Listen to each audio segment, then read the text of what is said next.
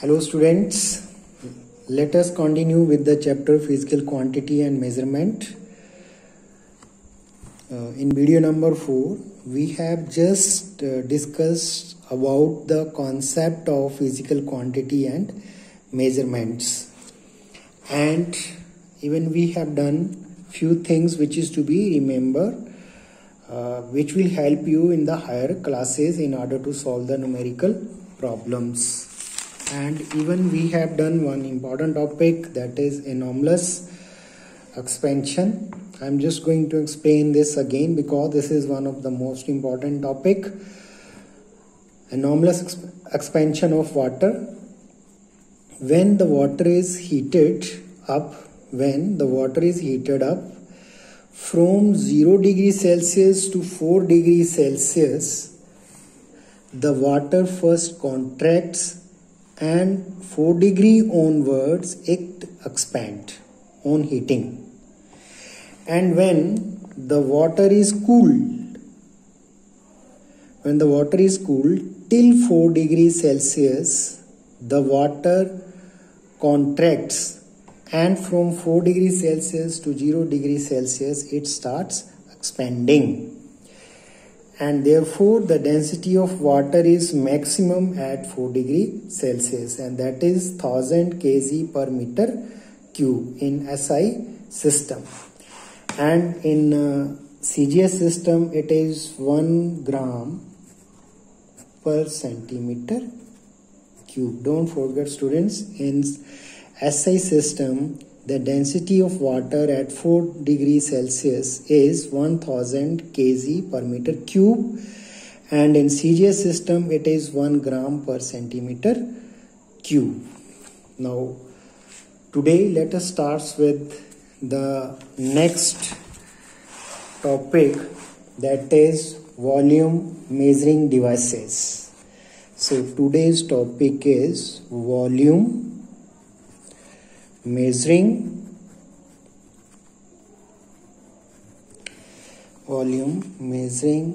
devices. Students, just open your book at page number 22. So these are the two measuring cylinder. Just see that it is calibrated with the scale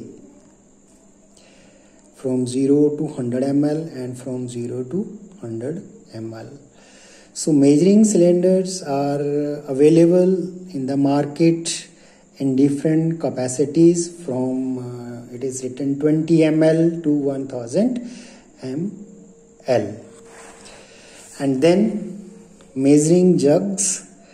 So different capacity jugs are given. They are used to measure a fixed volume of liquids. Total capacity of jug is marked on it. Here it is 500 ml, 200 ml and 100 ml. And then the next is Eureka can. It is just like this. One spout is there. When the water is filled or some liquid is filled in it, and when the liquid reaches at this, the liquid will start overflowing through this spout. So these are the three volume measuring device. One is measuring cylinder, another is measuring jugs, and then Eureka can. Now the next topic is finding the density of an irregular solids. Irregular solids means which do not have a permanent shape. Now the activity is given to find the density of an irregular solid using measuring cylinder. Students, this activity even you can perform at home. You just take one measuring cylinder or one jug at home, whatever are you having at home, just fill it with water and note down the volume of the water which is filled in that vessels, and then you take any irregular body or stone. You can take one stone, just tied it with thread and then put it in the jug which is filled with the water, you will find that the level of the water will start rising up. Now in this, just see that when the water is filled in it, the reading is 70 ml, and when this stone or irregular body is put in the measuring cylinder, the level of the water rises, that is 80. Means earlier its level was 70, and when this irregular body is put in it, its level increases and the reading is 80 ml. Now from here you can say the volume B of the solids, like this is the volume of the liquid plus irregular body or solid, and that is 80, and this is the volume of the liquid only. So volume of in order to find the volume of the solids, you just minus 70 from 80 and you will get the volume of this irregular body, and that will be 10, and then you can find the density of the solid. As we know that density is equal to mass upon volume. So by performing this activity we can find the density of any irregular solid using the measuring cylinder. Now the next activity is given to find the density of an irregular solid using Eureka can. Now come, just go through it. Just fill this Eureka can with water up to this level. Then take one irregular body and just immerse in it. You will find that the water will overflow through this port, and the water which flows from this port is collected in this measuring cylinder. Now you can note down the reading. Now volume of the water of this flowing water will be equal to the volume of the solid.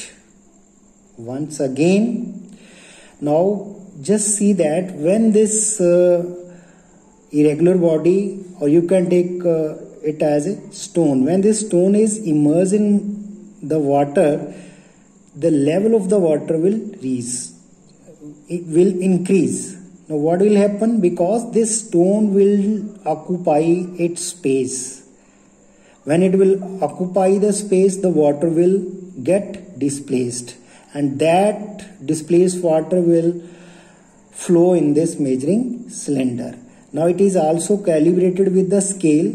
You can note down the reading, and the volume of this displaced water will be equal to the volume of this stone, and then you can find the density D is equal to mass upon volume.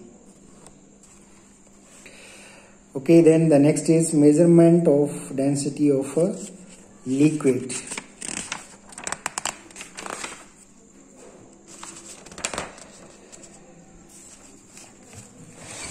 Like this, we can find the density of a liquid with the help of measuring cylinder. Now the next topic is density bottle. Now what is density bottle is? First of all, the topic is density bottle. You can take any bottle of known volume which we can weight empty, and then with the liquids, the density of which is to be found. Once again, a density bottle is a bottle of known volume which can be weighed empty, and then with the liquid, density of which is to be found. Students, first of all, let I am just going to draw the density bottle.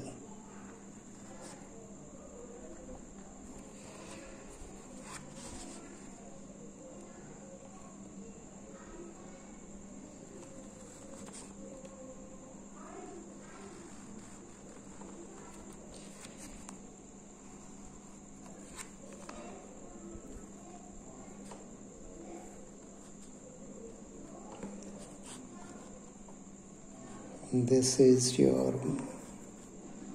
glass stopper, and this is the hole, and this is your glass bottle of any capacity. Students, whenever you want to find the density of any liquids, the first thing which you have to do, just first of all, just measure the weight of this empty density bottle with the common balance. Once again, whenever you want to find the density of any liquids with the help of density bottle, first thing which you have to do, you have to measure the weight of this empty bottle. Let the mass of the empty density bottle, I am just going to write here only bottle, and that is M1. Now just fill it with water.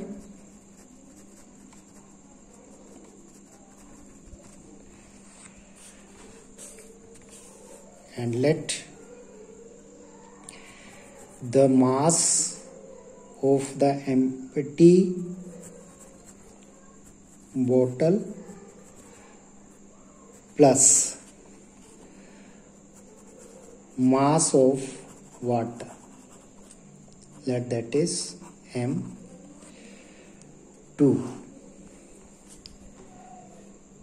So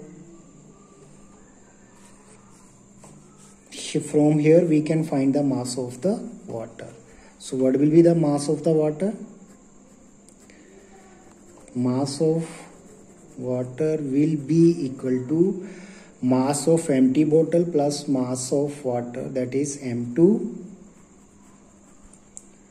minus mass of the empty bottle, that is M1. Now take out the water from this density bottle and dry it.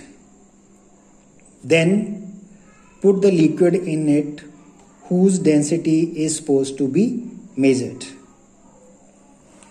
Again, you can take mass of empty bottle plus mass of the liquid which is supposed to be measured, let that is M3. Once again students, the first thing which we have to do, first of all we have to measure the mass of the empty bottle with the help of common balance, and let that is M1. Then fill it with water. Then again measure the mass of this density bottle along with water, and let that is M2. Then in third step, just empty the bottle, dry it, and then fill it with liquids whose density is supposed to be measured. Now mass of empty bottle plus mass of liquid, let that is M3. So what will be the mass of liquids? Mass of liquid will be mass of empty bottle plus mass of liquid, that is M3 minus mass of the empty bottle. So what is the relative density? Relative density. Now relative density is equal to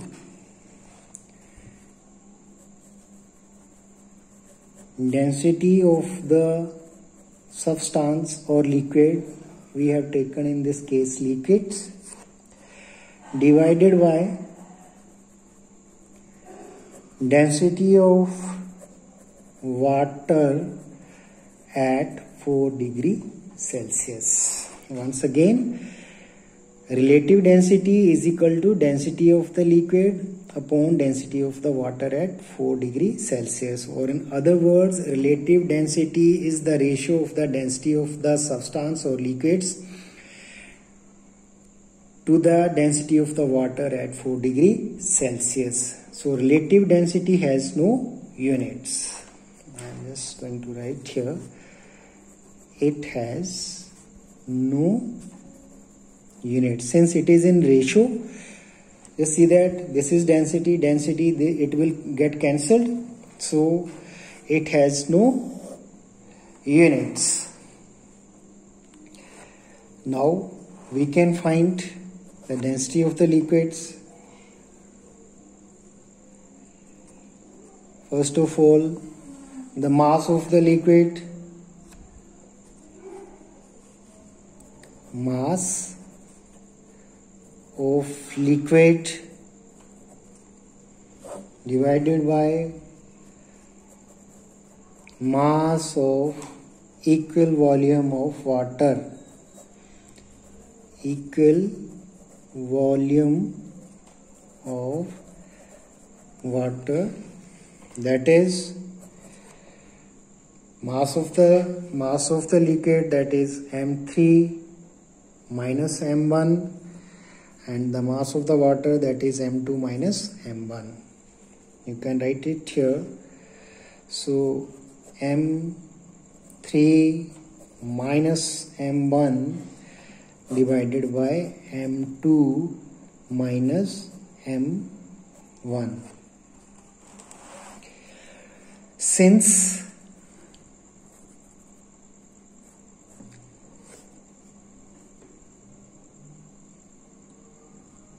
mass of water,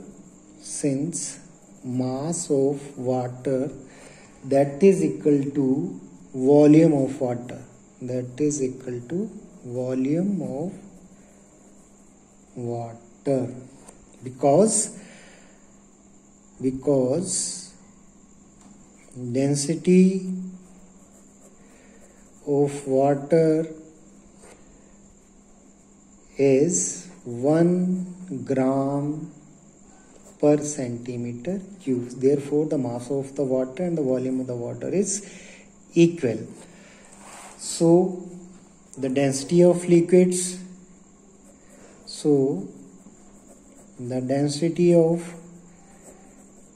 liquid will be equal to mass of liquid,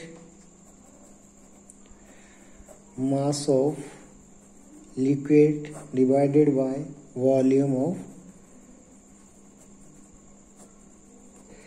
liquid, that is M3 minus M1 divided by M2 minus M1 gram per centimeter cube.